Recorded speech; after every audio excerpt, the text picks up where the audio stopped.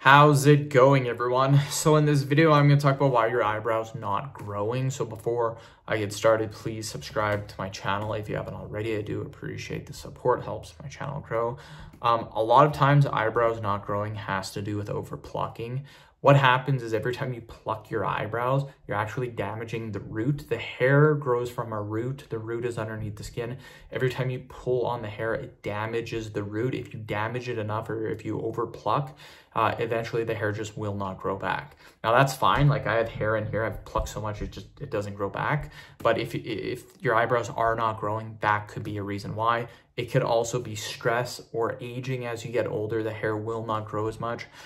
It could be nutritional deficiencies as well. So there's lots of different things it can be. Chances are it's probably over plucking or you're getting older or stress.